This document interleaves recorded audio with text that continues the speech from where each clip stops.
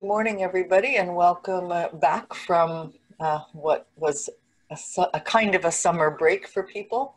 And this um, and thank you for all of you for making time this morning and Fridays. Today's session is an exciting way to kick off this academic year. It's called Asking, Listening, and Doing What Matters in Kidney Care, keeping our focus, as we always do, very much centered on people living with kidney disease. This is a group presentation by a number of people, and I'll just give a brief introduction about each of them while this slide is up. So Cassy Mitchell is from the BC Patient Safety Quality Council, and she joined that group in October of 2018. She's both a patient and a healthcare provider, and became involved in the as a patient partner and part of the oversight and advisory committee. She's got a master's degree in health and a diploma in gerontology. So welcome, Cassy, and thanks very much for sharing your thoughts. Ruhee Mardhani is also from the BC Patient Safety Quality Council and joined that group in March 2020 as a project coordinator for the public and patient engagement team. She also brings a wealth of experience in terms of quality improvement, patient engagement, and Indigenous health to her role in the council. And she finished her Master of Public Health in Social and Behavioral Sciences at U of T, where she specialized in Indigenous health.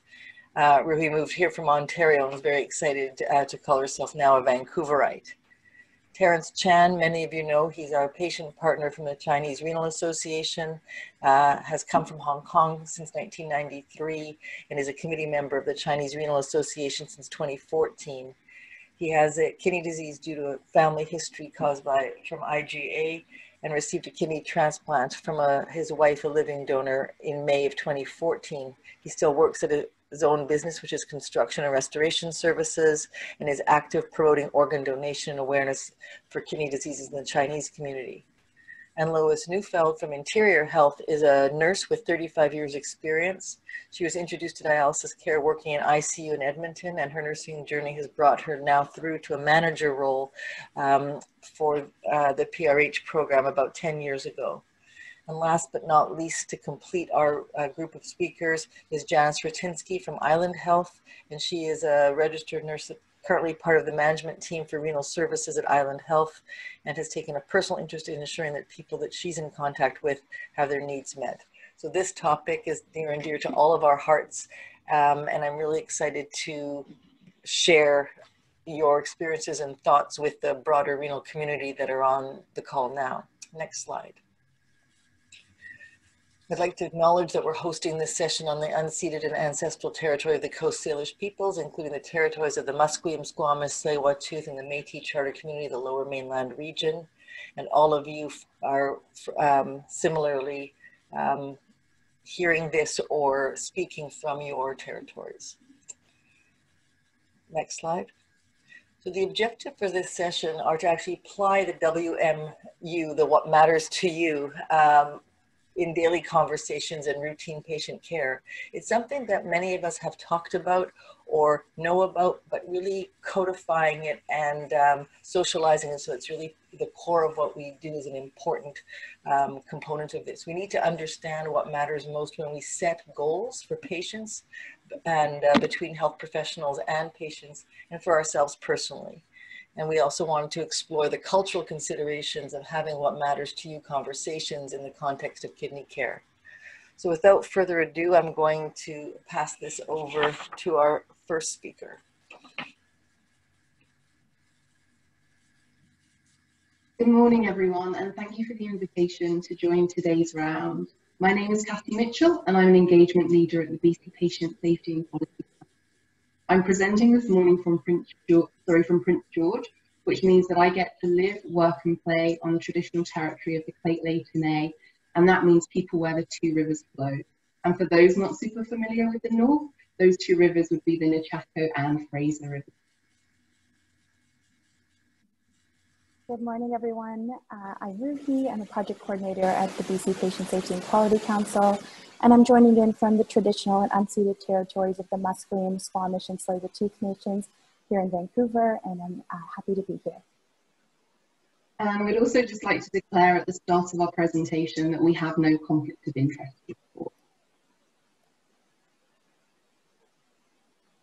So the aim of our presentation today is to invite you to have what matters to you conversations with patients, family members and caregivers. And I'm just going to ask Sidonia if she can open up the chat box. So the chat box will just be open for this slide only.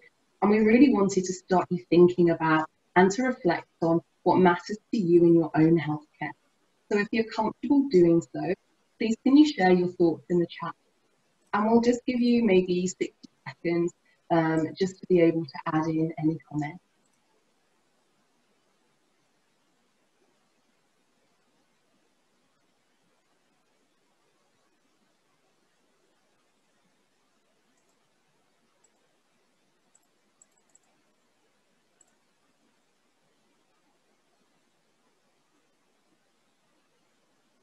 So if we have anyone joining by phone only, then I will read out some of the things that are coming up in the chat.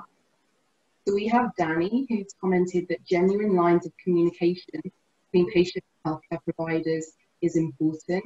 And Adira has commented.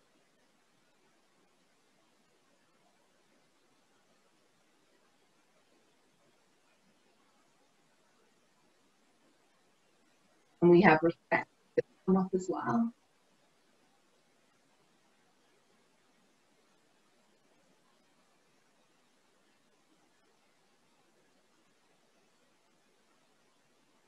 And then as a transplant recipient, my voice matters. As the saying goes, nothing about me without me. So yeah, thank you, Randy, for sharing that. I know we don't have too long to keep the chat box open, and I thank those that have put their comments in. As you can see, it's just really important to reflect on the differences in what matters to people when receiving care. We're unique individuals, and what might be important to one person may not be the priority for someone else. And that's really just, this little activity was just to get people reflecting on and thinking about. So if we can move to the next slide. So What Matters to You Day started in Norway in 2014 with the simple goal of encouraging meaningful conversations between patients, caregivers and their families and their healthcare providers.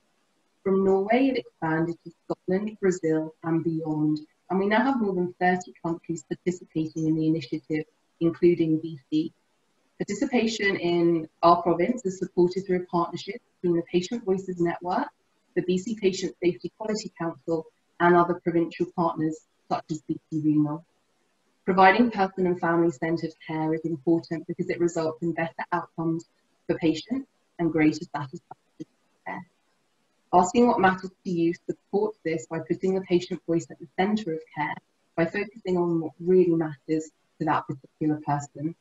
Now more than ever in these unique, constantly changing times, what matters to you is of great importance to both patients and to care providers. Next slide, please. What matters to you is a three-step process. Ask what matters, listen to what matters, and do what matters. The first step in beginning a conversation is to ask what matters to you. Sometimes this question may not be the right fit, so we encourage you to make it your own and adapt it to the context in which you work. There are many different ways to ask this question. What is important to you at the moment? What would you like to achieve as a result of our work together today? What can I do to best support you in your care today? It's important to foster open communication and support patients to speak honestly and directly by establishing an empathetic relationship, understanding the person in their context of their life, making time and space for questions.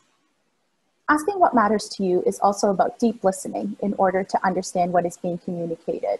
Some active listening techniques may include asking open-ended questions, clarifying the meaning, allowing for pauses and paraphrasing.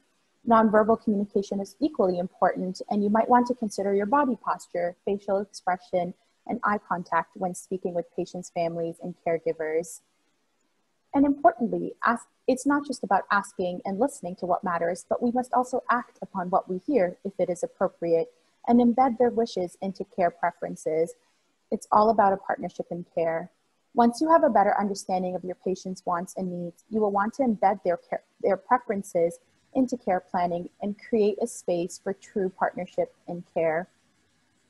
Next slide, please. We understand that while we attempt to achieve a well-rounded perspective in relation to what matters to you, we also realize the need to invite others to provide a lens on this work.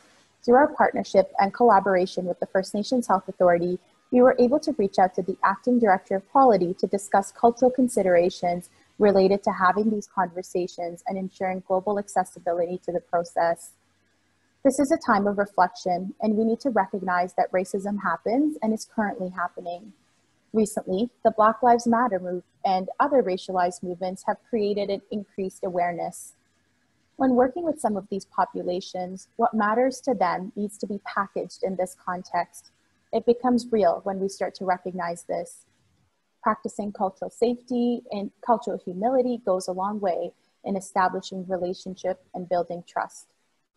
Cultural humility is a process of self-reflection to understand personal and systemic biases and to develop and maintain respectful processes and relationships based on mutual trust.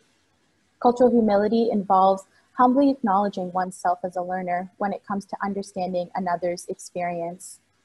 Many populations may not be used to having their voice heard and may not be expecting this question or trusting of the healthcare system.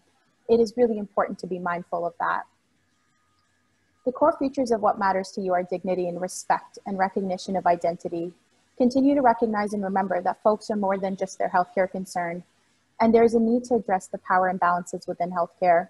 Ultimately, it's about two human beings having a connection, and it's important to show care for the person themselves versus focusing on their condition or viewing them as simply a care card number. Next slide, please. So we wanted to address some of the concerns that have been expressed around asking the what matters to you question. Firstly, is that it might take too much time. So while time pressure is a major challenge in providing care, research shows that patients only usually need about 90 seconds or fewer at the beginning of a conversation to state their concern. Asking what matters to you can also save time in the long run by strengthening the provider-patient relationship, which can in fact make care more efficient. Next slide, please. The other concern in relation to addressing myths is that you might not have the solutions for every patient response, but just being given the opportunity to talk about what matters to you can help patients feel heard and contribute to building relationships and trust, whether you can act on everything or not. Discussions may also highlight opportunities to connect patients with other community resources and to make referrals elsewhere. In setting the context and grounding ourselves in what is happening globally with systemic racism, you may not always have the solution to what a patient shares with you, but it is important to recognize it and acknowledge gaps in the system, as well as identify the needs and what is important to your patient, their family, and their caregivers. Sometimes it's just the art of active listening that can help to build that relationship and trust. Next slide, please.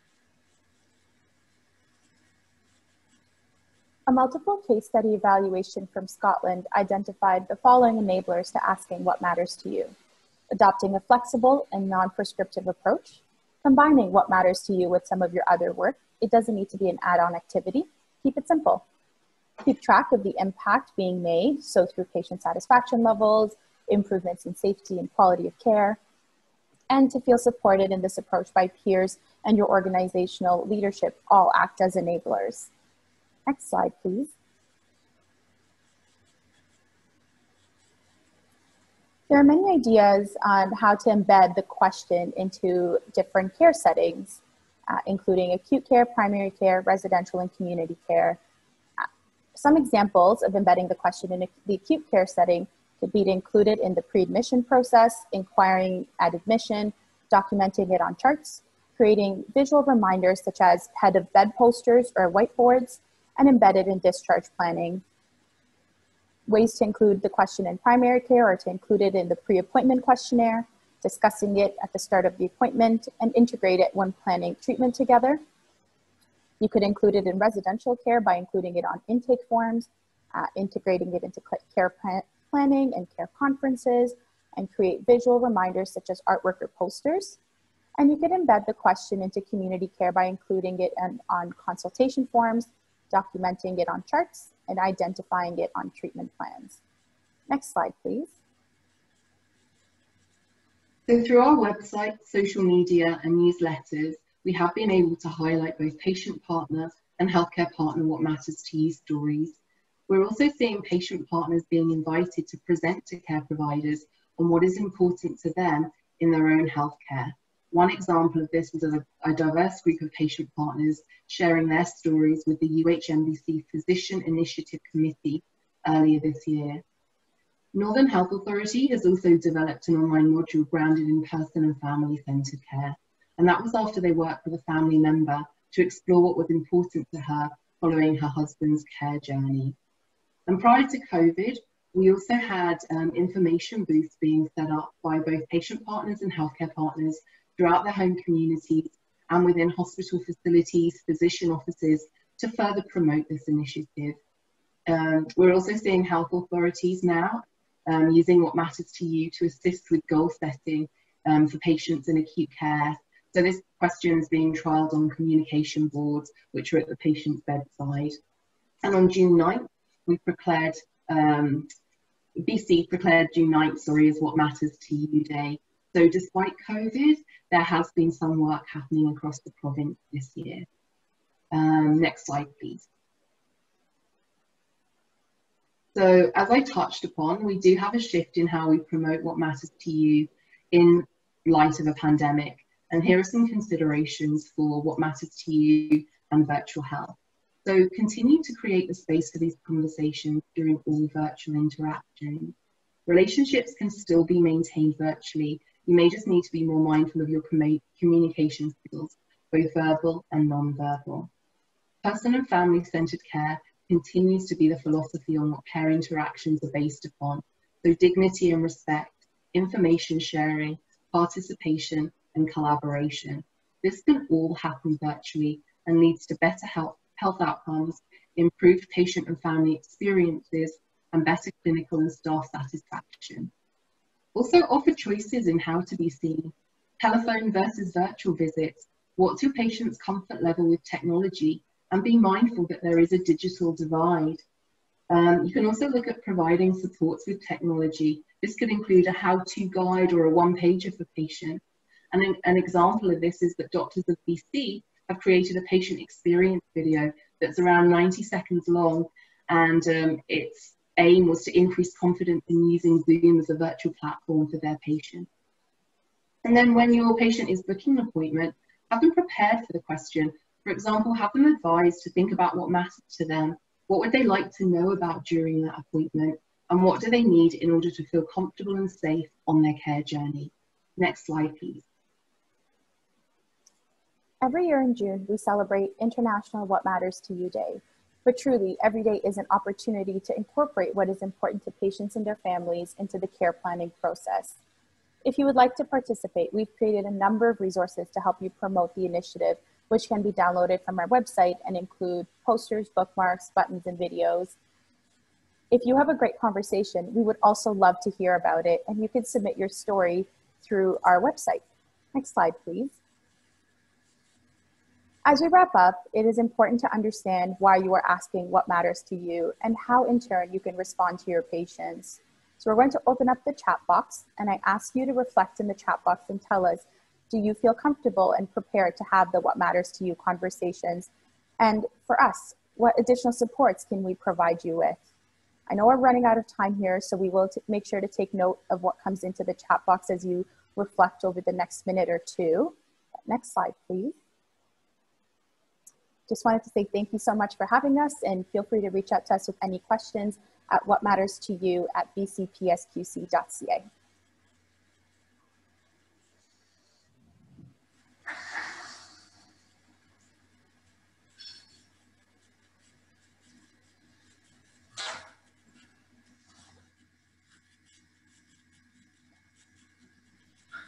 So I believe, yeah, the next speaker is Terrance, so we'll hand it over to you, Terrance.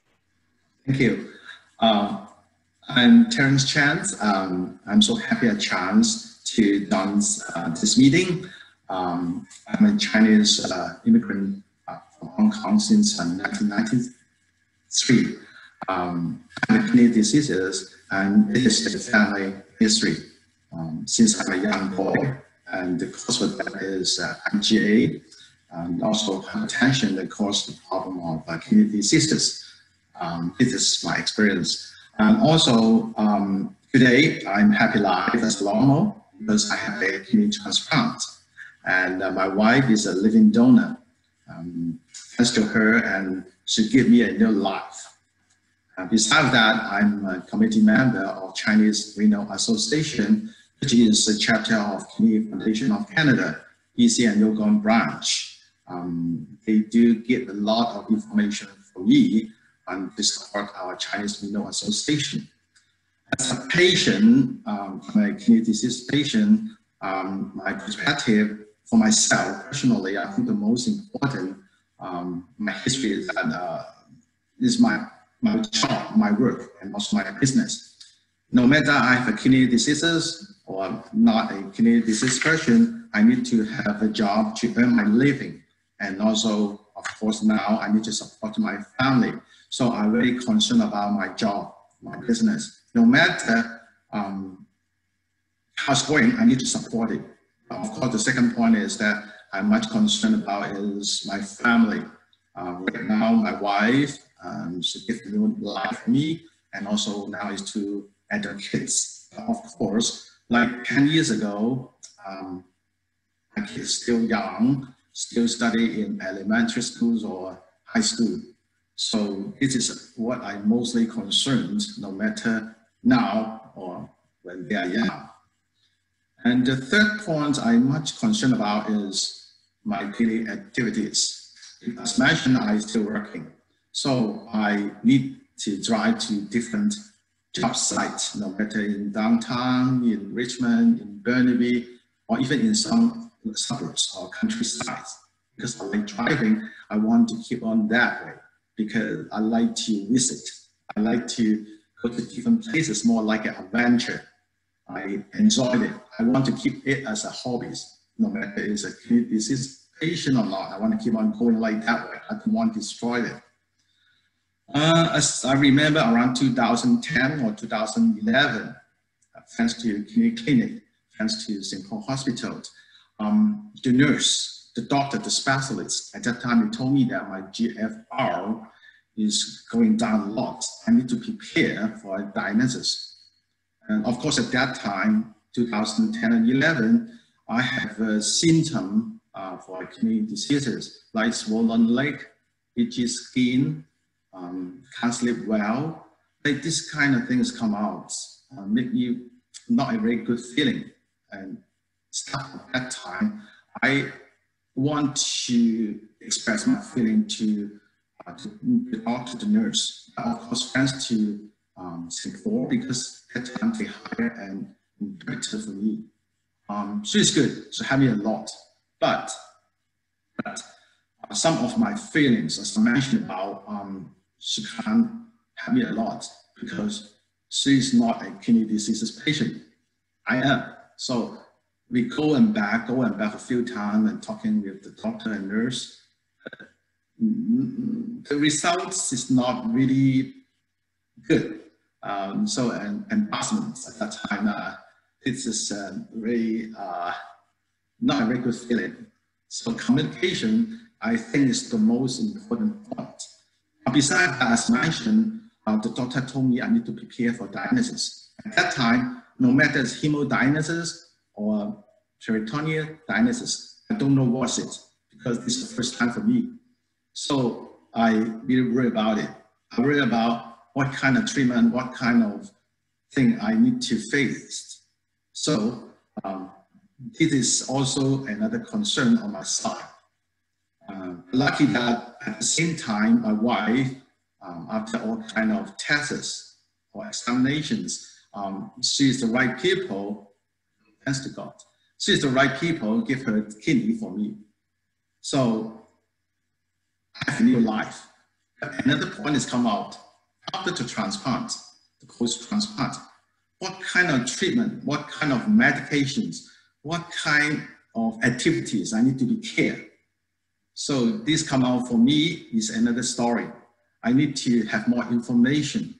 I need to talk to people, especially to the specialists, especially to the doctors, especially to the nurses and pharmacies like this. I need to have more information. So for me, I need to express or to speak out about it. So this is what, as a patient at that time, or even right now, I faced. And besides that, like I'm a Chinese. What kind of Chinese considerations when deal with doctors or health professionals, health personnels? This is another kind of story. I say in this way, it's my own understanding is that in Canada, in Vancouver, most Chinese is immigrants from overseas, no matter it's from Hong Kong, mainland China, Southeast Asia, Taiwan, they are all over the world, though the written language is the same. But the language we speak out is totally different. Cantonese, Mandarin, they are different kind of dialogue. So this is another point we are faced. And also how about their culture, their traditions is totally different. Like for example, Chinese from Indonesia and the Chinese from mainland China, Taiwan is totally different. Their experience, their knowledge is totally different. And same to that, like when you come to Canada or land to Canada, the generation, like for example, you come to Vancouver or Canada is 1950s, like 2000 or even today, 2020. Their experience, their understanding is totally different. So when we're facing to the health professionals, how to get the right point is very important. Like immigrants from Europe, French, say for example, from Netherlands, from British, the understanding is totally different. Say to us, we are totally different.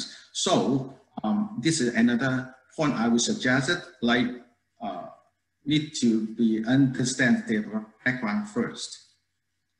And another point is that like Chinese, there's a lot of like traditional prepared medicines. The concept, the treatment is totally different to the Western medicines. And some of them is very helpful, very, very helpful, but of course not on that. So the mutual understanding, especially for the medicine, the herb medicines and the Western medicine, this is very important, no matter from patient side or from professional sides. And since that, like the Chinese acupuncture, Chinese massage, or daily healthy food is good for body, good for health. But is it all of them? So we need to study. We need to get more information to the professionals. Say to that, professionals need to get time to understanding about it too. This is my suggestion. And besides of that, like Chinese, no matter it's from mainland China, from Malaysia, from Taiwan, same as that, most of them is family oriented. I can give you a story, is that, not story, it is a view, okay? I'm a member of Chinese Renal Association, a member. Because of the family reasons, he give up all treatments. He give up the transplant. Because of the family reasons, of course, we know that it's not an easy going job. So that's why I think this is another important concern. And of course in patient side, but also in health professional side. And the last point I'd like to mention now is that today is already a change, is organ donation. Chinese Renal Association is getting a great effort in that. I'm one of the members, I know that. Of course, we are a good sample, my wife and me. My wife is a living donor. Myself is a receiver. We are, I would say, happy life as normal. This is very important because we need to educate the Chinese.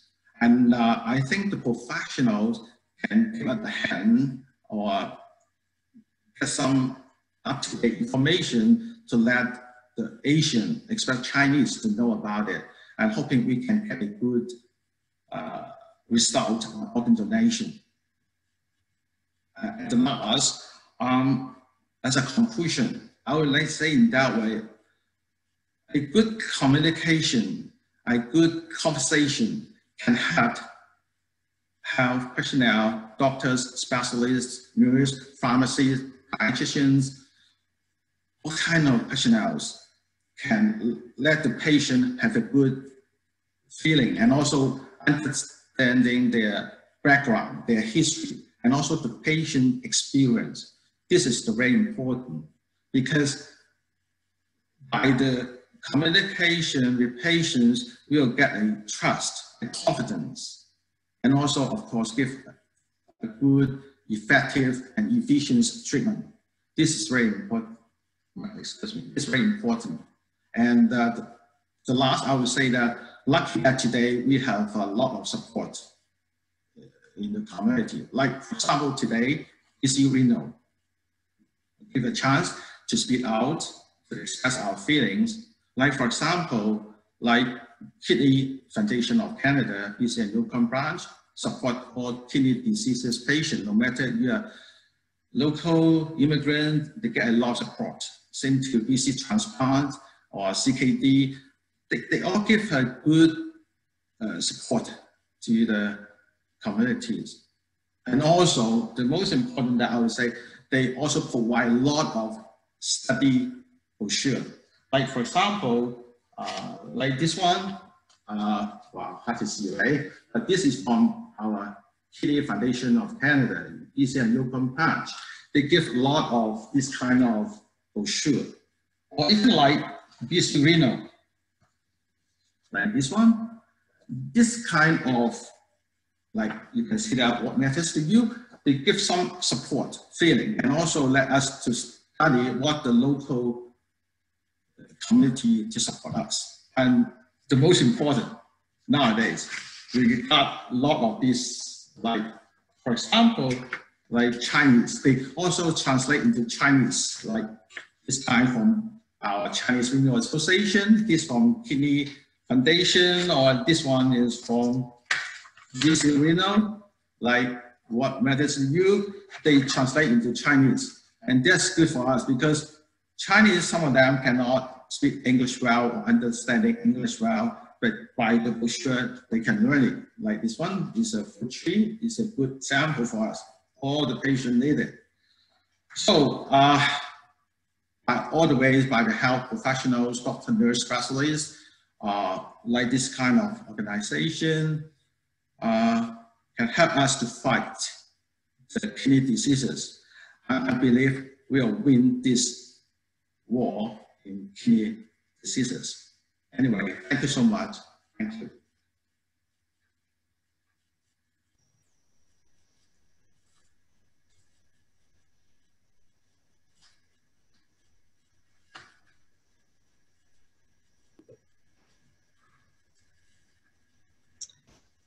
Hi, good morning.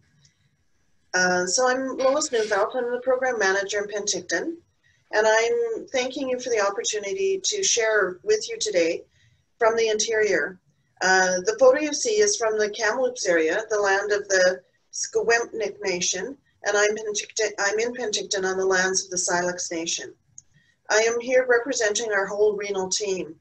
The picture that you see, the idea of the tree originated with the CKD clinic in Kamloops, and the photographer is actually the program manager in Kamloops. The picture is titled, "What Matters to You Matters to Us." And I used the picture and the themes that came out on the stickers as a framework for my thoughts. Can we go to the next slide? So when I looked at the top theme was around friends and family. As much as we are part, and I am part of a care team around dialysis, there was not a single sticker up there on the board that talked about dialysis, that talked about, you know, do we have the right tubing and the right connections? No, they talked about the themes and the biggest theme was friends and family. When we're talking to the clients, you know, it's dialysis is a tool. It gives them the opportunity to be there for their wife, to celebrate their 80th birthday, to make dinners, to take their granddaughter fishing, to go back to work, to attend graduations, weddings. They want to feel well. They want to have time with their families. We get a lot of questions around COVID in relationship to friends and family. We can answer those. It was very interesting to find out that it really mattered to them that if they came and we did the COVID screening and they needed to be swabbed, that we would do their swab here and they could get their swab results through us as well. Talking to them, the ability to travel, to be able to see friends and family has been very important, has been somewhat compromised in the land of COVID, but it is important that we do what we can to get them so that they feel well and they're able to travel. Another overwhelming thing that really matters is that the discussions of treatment choices always include the family. The transitions in treatment choices, that it is not a one choice only. People flow back and forth between choices depending on what their needs are, what their friends and family needs are. We had one of our spouses who started a dialysis spouse support group. They met during dialysis time, so it wasn't additional time. They talked about what mattered to them. As she said, no one else understands dialysis life like their spouse. We provided a meeting room. That support group is no longer meeting just because of transitions in their lives. Next slide. Health and happiness, that was the second most common theme on the notes. I'm going to just play a little video clip and I will let Scott, the gentleman in the picture, tell you a little bit about his perspective.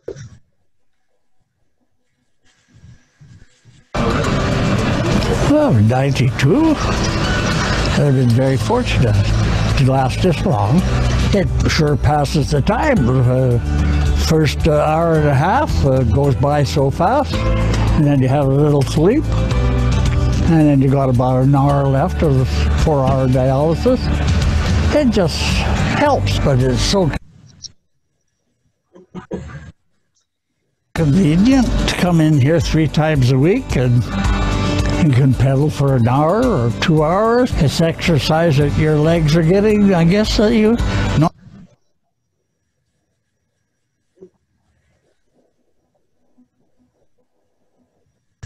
We can go back.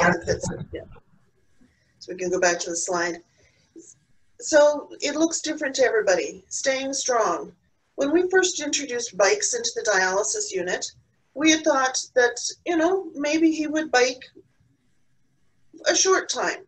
Maybe we would work him up to 15 minutes. He's now usually biking an hour and a half to 2 hours out of every dialysis run.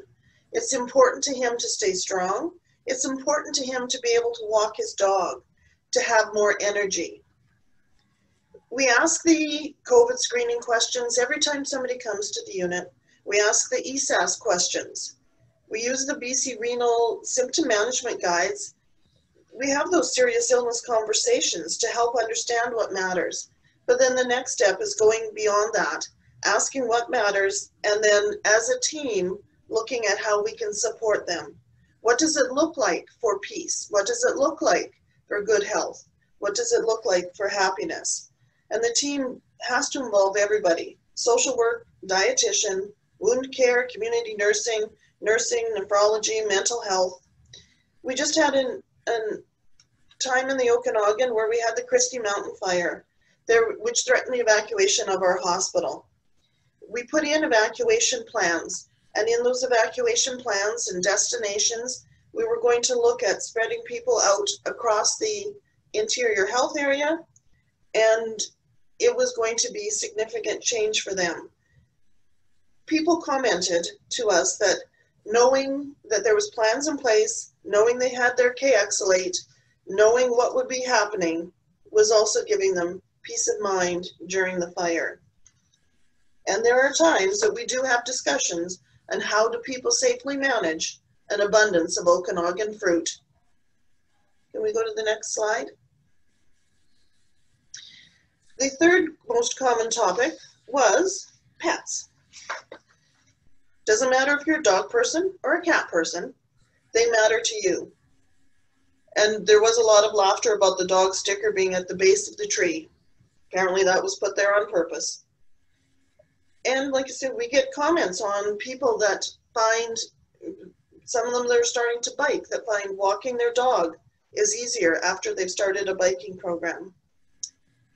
We have St. John's Pet Visitation that comes into our unit. We did a survey of the patients. Were they open to having a dog come in? You know, make sure there was nobody with dog fears, all that kind of stuff. And Charlie, a standard poodle, would come in once or twice a week, and Charlie seemed to know who needed him most that day, and he would rest his head on their leg usually, and there was lots of times that it was just quietly stroking his head. Charlie's currently on COVID break, but he is very sadly missed. One thing that was interesting is during our fire evacuation plans, it included pets. So our patient transport office wasn't quite sure what to do when we gave them transport and evacuation plans for people that involved their spouse and perhaps a pet. We did identify that more people need to have pet carriers at home. We can go to the next slide. So the next slide shows a compilation of themes. So we ask people what matters to them. We have an opportunity for them to put up sticky notes and boards. We ask them at the beginning of their dialysis care. Then when we listen to their answers, then we come to the point where what are we doing about it? So this represents a few themes of things that we are doing in our dialysis unit. It is important for, and we've heard over and over, that it is important that as a program, we've been able to support what matters most to them. It matters to have reliable information, and Terrance showed some of those examples, including those that are being translated. It's important to have that timely, reliable information. Do we have handouts? Do we have websites? In the time of COVID, do we have, in BC CDC, we have the BC Renal handouts. People want to know how they and their people can stay healthy during a pandemic. We have clinics. We thought that we would be doing more of our clinics by Zoom, but we haven't. We have used phone calls. So people can reach out, there's not a barrier with the phone usually, but there have been some barriers with Zoom. So we've been using most of our phone calls for clinics.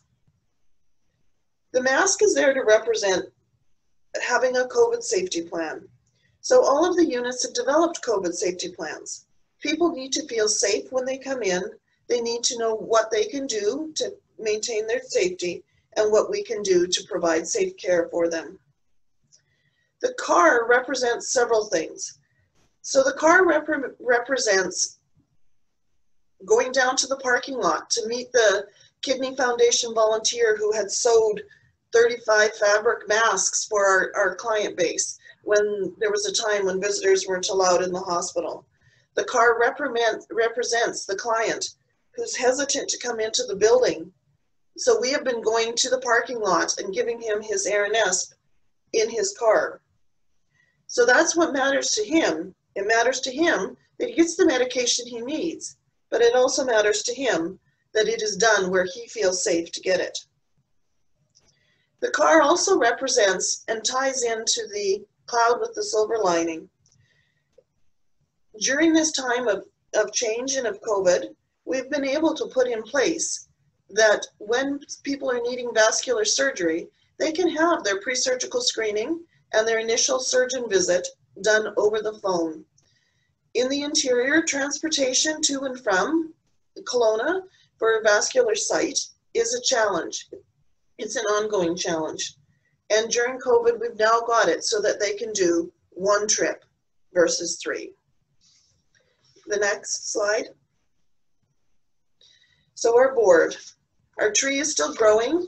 I actually because it was a few days that this developing of this presentation took place, there's more sticky notes up on our tree.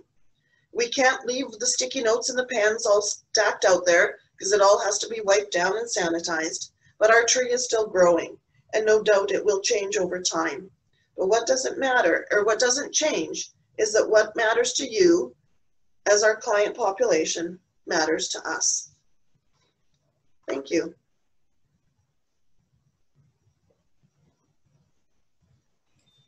Thanks very much for that, Lois. Hello. Go ahead, Janice. Hello, my name is Janice. I'm one of the managers on the South Island of Vancouver Island, the territory of the Esquimalt and Coast Salish people. I have to admit I'm not very good at pronunciation, so I'm not going to pronounce what language they speak, and I obviously do not speak their language. So, but I am super grateful to be living on their lands. I just wanted to, the presentation from Island Health is a little bit different. We really wanted to make sure that what matters to you was ingrained within the department. We realized that all the staff are really very sensitive, and what matters to our patients really matters to them. What matters to our staff and our patients really matters to the leadership team. So we really wanted to make sure that it was very evident and in writing within our department. So our presentation is a little bit more around that. Next slide, please. We started the work, next slide. We started the work around really making sure our patient engagement framework was well documented so everyone in the department could see it.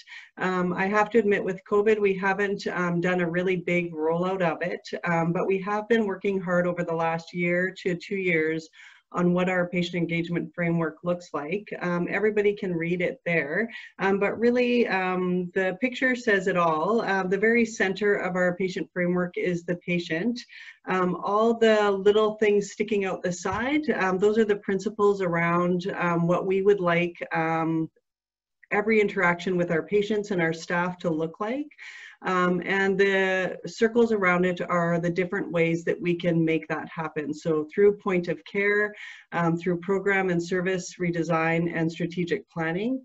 And the very outer ring is our Island Health principles, which is courage, aspire, respect, and empathy. And the acronym for that is CARE. So we really wanted to make sure that it was really representative of our program and that it's weaving throughout the whole program.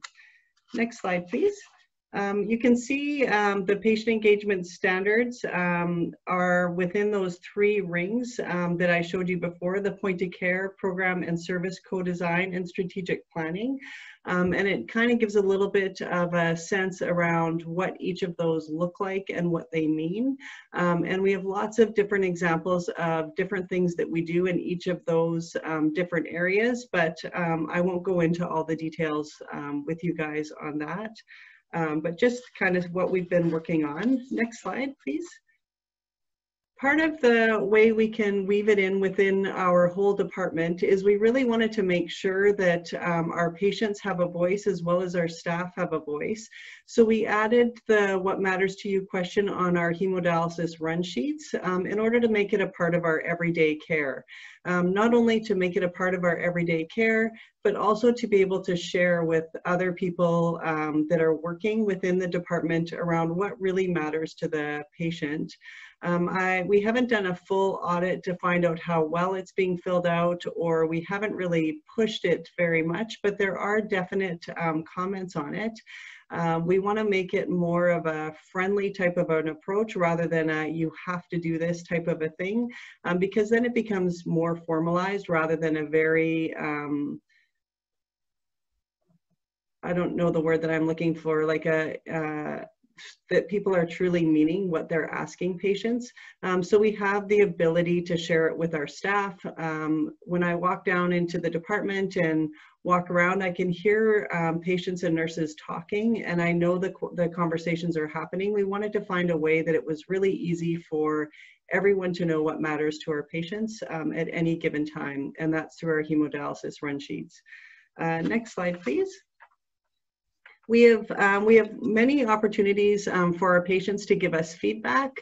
We started a patient experience feedback type of a scenario within all of our waiting rooms with a little box that looked like a home that had a patient experience card on it. And we heard from our patients that at times they felt a little bit uncomfortable pre-COVID, sitting in the waiting room, filling out the box and having other patients and staff members potentially seeing them putting a card in the box. It made them feel a little bit uncomfortable, especially if there was a negative comment on there or what they perceived as a negative comment.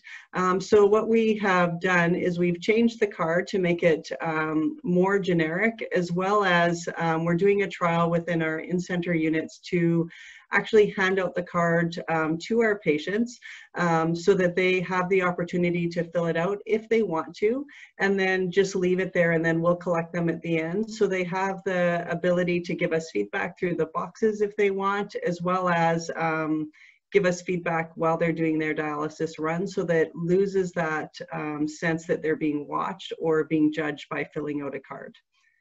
Next slide, please. Within the department, we really wanted to give people the opportunity to say what matters to them. And we've done it both for our patients and our staff. So we've dedicated a couple walls in the department. This one is our patient wall, and it isn't very full yet, but it's getting there. And we just laminated some signs. With COVID screening has given us a very easy way for us to ask that question, and giving patients the opportunity, if they want to, they can let us know what matters to them. Fill out the form if they want, and have the opportunity to have it shown in the department. Again, it's not a forced thing. If people want to do it, they are more than welcome to, and if they don't have to. One of the reasons why we wanted it posted in the department was not only for our patients to see, but also for our staff to see that it's important to know what really matters to our patient. And like what was said earlier, you can tell that what really matters to patients is their family and their lives outside of dialysis. Not once does it say dialysis on there. So it's a really good reminder for everyone that our patients have a voice, and they have things that matter to them that are very similar to what matters to our staff in the department. Next slide, please. We also really thought it was important that we're doing all this work to make sure that our patients' voices are heard, that our staff voices are heard too. So we have a wall dedicated to staff around what matters to them.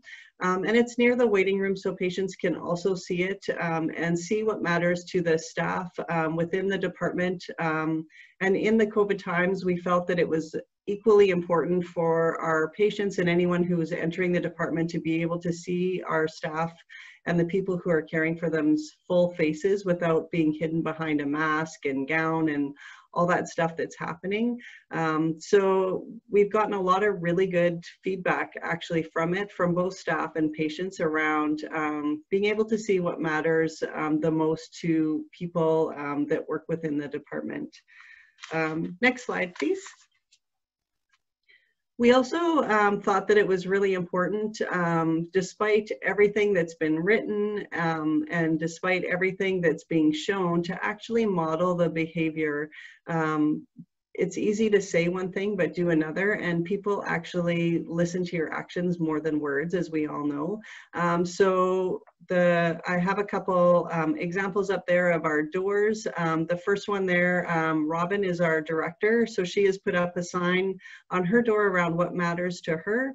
And every single meeting that is hosted by our director starts with the question of what matters to you, and let's make sure that it's on the agenda and that it's addressed within that meeting. So we've all started to really change the way we talk and find out what matters to people before we actually dive into what matters to us personally, especially when it comes to meetings and stuff like that. The next picture there is a copy of my door. I put up the sign as well around what matters to you. And for me, it's finding ways to support both patients and staff. And I think what matters to you is a perfect example of that. And I see we're getting very close on time, so that is my very fast presentation. At Island Health, we definitely are interested in what matters, and we're trying really hard to make it ingrained within our whole department by not only having it in writing, but having examples of it throughout our department. Thank you.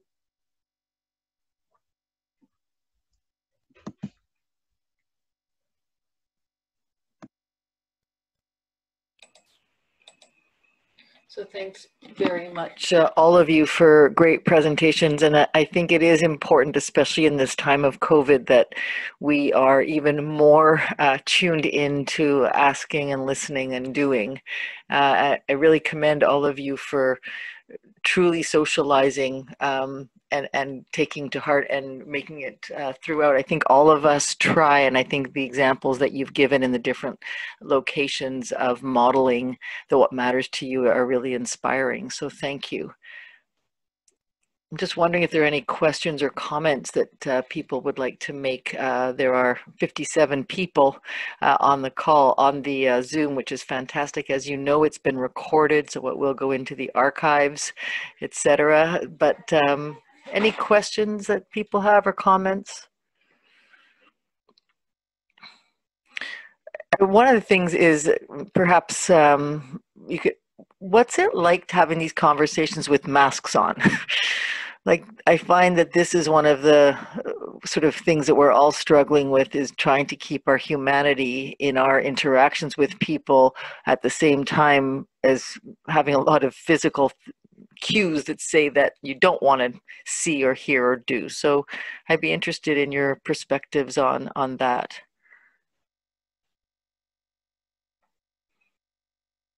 Maybe Lois from the front lines, you could.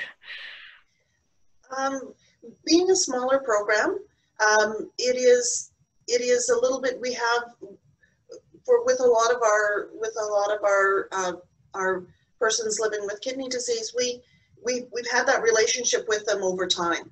So the presence of masks has not been unfamiliar in the setting. The duration of the mask wearing is what's new and different. So the masks are definitely becoming part of the social norm as well, not just in the medical setting. So you do your best. You ask the questions, being very aware of voice and intonation as well when you can't see. I've heard the comment that people talk a lot more with their eyes than they used to. People are more aware of eye expressions, eyebrow movement, things like that, so that you can still generate the emotion without the visibility of the mouth. Great, thanks. Other questions that people have? We are coming close to the bottom of the hour, so to speak. I'm just going to look in the chat box.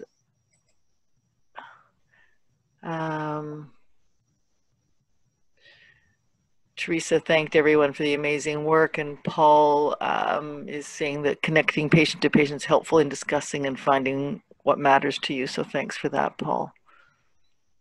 And Adira, it's Cassy. I just wondered if I could add into what Lois was saying, because Sure. Ruhee and I at the council, we're actually developing a resource specifically aimed at how healthcare partners can still continue to build relationships and trust with their patients in light of having to wear personal protective equipment.